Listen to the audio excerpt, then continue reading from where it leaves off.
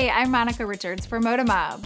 When beauty brands hire celebrities to be the face of their campaigns, it's really no surprise. It happens every day. However, this partnership is beyond everyday, and it'll probably even warm your heart. Today, Urban Decay announced that it's partnering with our favorite fashionista, the gorgeous Gwen Stefani, to kick off a new global initiative called the Ultraviolet Edge. The charity will raise money to support multiple organizations that are empowering women. And over the next 5 years, Urban Decay, through the Ultraviolet Edge, plans on donating $3 million to a variety of women empowerment causes. The first organization that Gwen and Urban Decay's campaign together will go to is the Women's Global Empowerment Fund, which provides microloans, literacy programs, and business training to women in Uganda who are rebuilding their post-war lives from the ground up.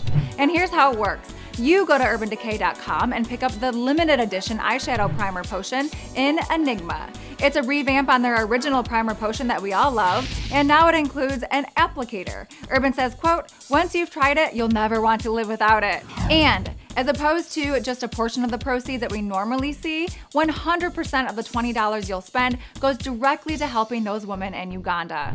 Urban Decay founder Wendy Zomner says that working with Gwen, quote, "will bring the attention needed to make an initiative like this the raging success it deserves to be." And for Gwen's part in the cause, Zomner says it's about involvement and doing something good in the world. Love that.